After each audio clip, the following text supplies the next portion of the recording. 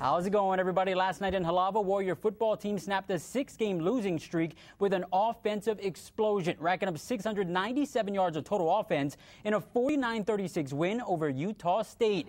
Victory marked as the first conference win of the season for UH, and for the first time since 1996, Green and White were led behind a pair of 100-yard rushers, with senior Leon Wright Jackson breaking for a career-high 167 yards and 3 touchdowns.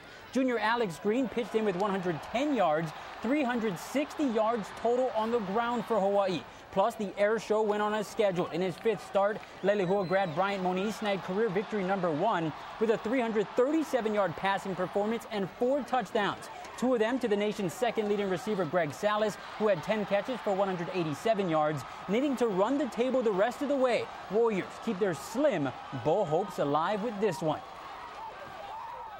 This team's just really been looking forward to winning a game, and doing it at home is big for us too. To do it in front of the home crowd and hopefully get them back on our side.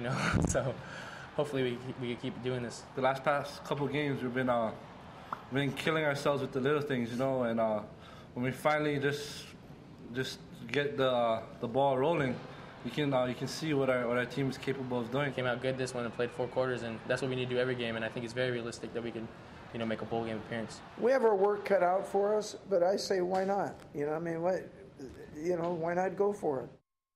Last night's win marked as the first for Hawaii in 55 days. Warriors now 3-6 on the year, 1-5 in the Western Athletic Conference. Up next for the home team, New Mexico State, in 6 days.